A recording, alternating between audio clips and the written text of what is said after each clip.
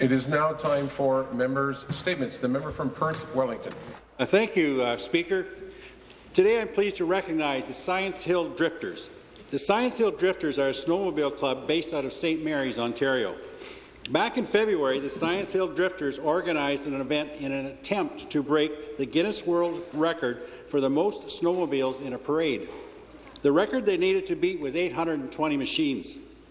2 weeks ago, the Science Hill Drifters received the exciting news that they had officially set the new world record. They managed to organize a remarkable 847 snowmobiles. That's quite an accomplishment for a 26-member club. I would like to congratulate the Science Hill Drifters, including the event organizer, Dwayne Lawrence. I know this took a lot of work to organize and even more time and energy to submit the evidence to be eligible for the record title. I would also like to recognize everyone who took part in the parade. People came from all over to support the Drifters and be part of this event. Again, congratulations to the new Guinness World Record holders. Thank you, Speaker. Member from Windsor West. Speaker, a Government of Ontario Progress report from 2011 reads as follows. In 2003, classrooms were crowded, schools were crumbling, and teacher unrest was hurting our children and grandchildren. Our students lost too many teaching days to strikes and unrest, and that chaos drew too much attention away from their learning. Private school enrollment was on the rise as parents lost confidence in our publicly funded schools. That statement was from a government that touted itself as a self-proclaimed champion of smaller class sizes. It was a government that promised not to cut funding for education and limit classroom supports Ontario families want and their children deserve. Today, this is a Liberal government that slashes funding for special education, forces the closure of our good neighbourhood schools, and makes across-the-board cuts to education. It's a government that flip-flops on its class-size commitments and thinks it knows better than the professionals who educate our children. Speaker, I don't like to speculate what the future will bring, but I took the liberty of writing a future progress report. It reads as follows. In 2015, classrooms were crowded. Good neighbourhood schools were being shut down and labour unrest was hurting our children and grandchildren. Our students lost too many teaching days, and Liberal cuts to education were throwing our schools into chaos. While parents were losing confidence in our publicly funded education system, they knew that New Democrats were standing up for Ontario families and holding this government to account. Thank you, Speaker. I rise today to tell you about an exciting and inspiring event held recently in my riding.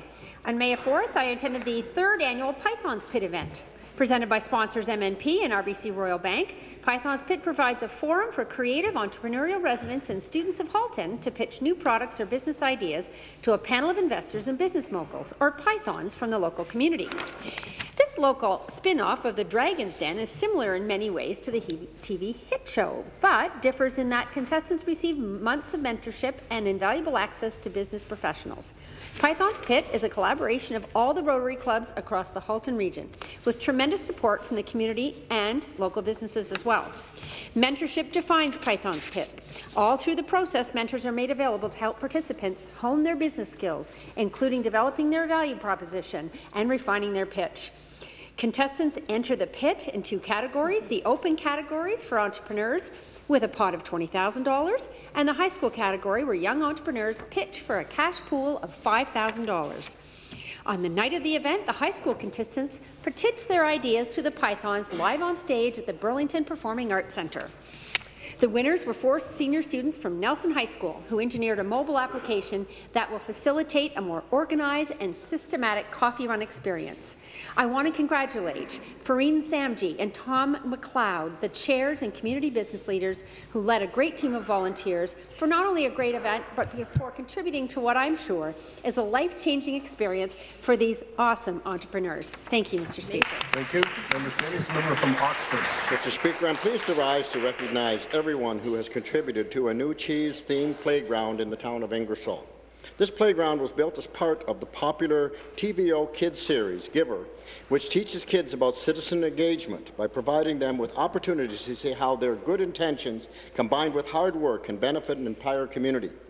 Everyone can tune in to TVO at 6:30 tonight or at the screening party hosted at the Fusion Youth Centre in Ingersoll and watch how Ingersoll's cheese-themed playground came to life. The playground is the result of the hard work of 6 kids from Ingersoll and more than 120 volunteers that helped them.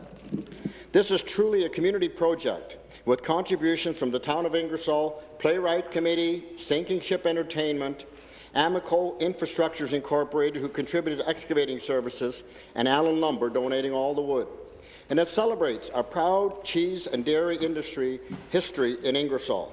I want to thank TVO for choosing Ingersoll. To date, the Giver Series has dedicated volunteers have constructed 33 new playgrounds throughout Ontario that will provide a legacy for new community facilities for generations to enjoy. I want to commend everyone who was involved in creating this great playground for children in Ingersoll, and I hope that everyone will take the time to tune in to TVO tonight and join TVO Kids Community Volunteers, the Ontario Parks Association, and the Sinking Ship Entertainment to celebrate the construction of the special screening event. And thank you very much, Mr. Speaker. Thank you. Member Stevens, the member from Niagara Falls. Mr. Speaker, thank you for allowing me to speak today. I'm happy to say we had the Premier of Quebec here who gave an excellent speech this morning. I'm happy he was here so I can illustrate a point.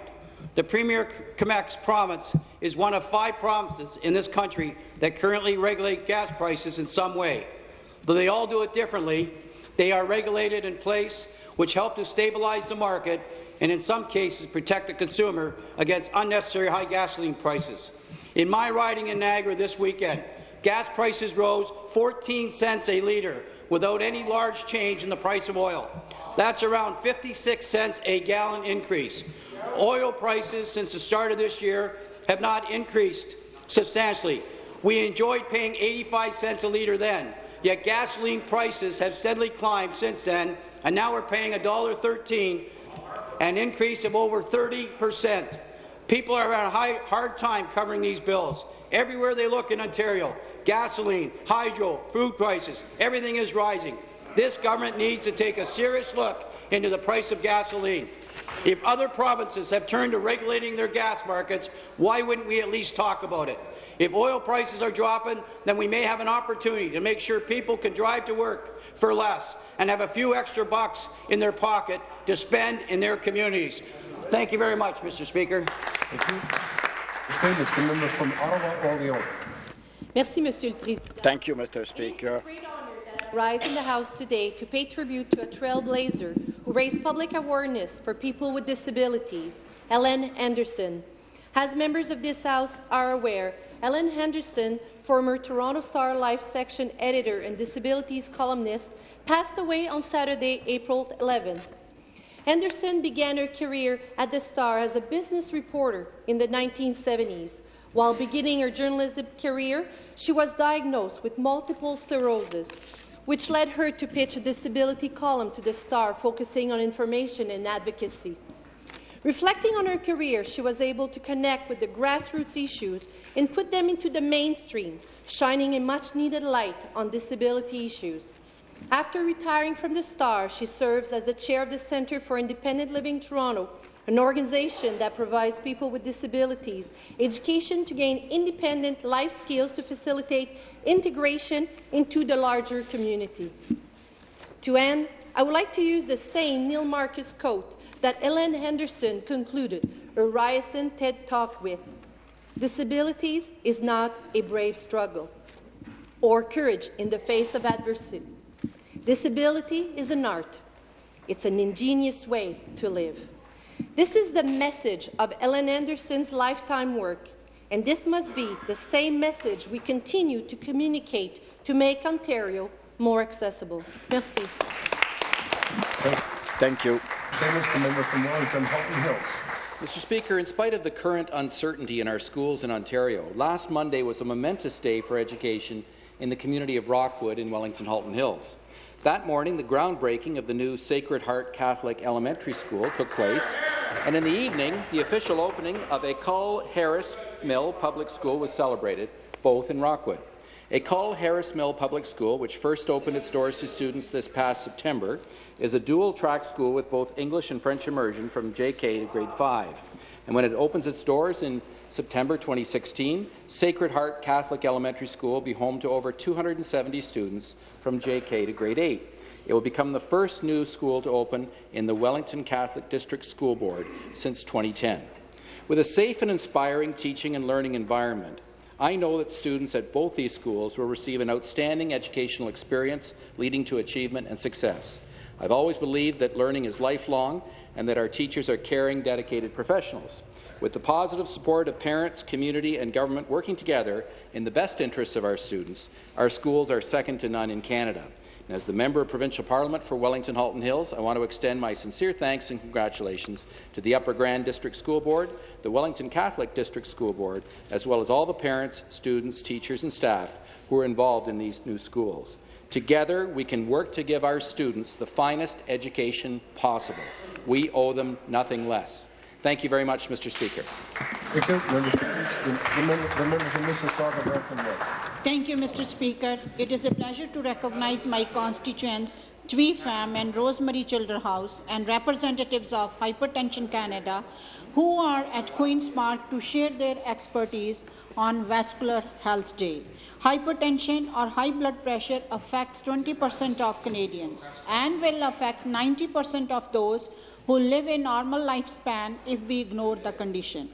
In our fast-paced, stressful lives, it is important that each of us be aware of the risk associated with the condition, including heart, kidney, cerebrovascular disease, and even dementia. Having no obvious symptoms, it can be a silent killer, and it is a leading cause of death and disability. The work of Hypertension Canada includes recommending evidence-based clinical treatments and education materials. Early detection is important to reduce its harmful impacts. Today, many of my colleagues had the opportunity to join Hypertension Canada and their partner, Valiant Canada, in room 228 to learn more about vascular health. I would like to thank Hypertension Canada and Valiant for the work they are doing, and I encourage Ontarians to have their blood pressure checked at a clinic, pharmacy or by their doctor. Thank you, Mr. Speaker. Thank you.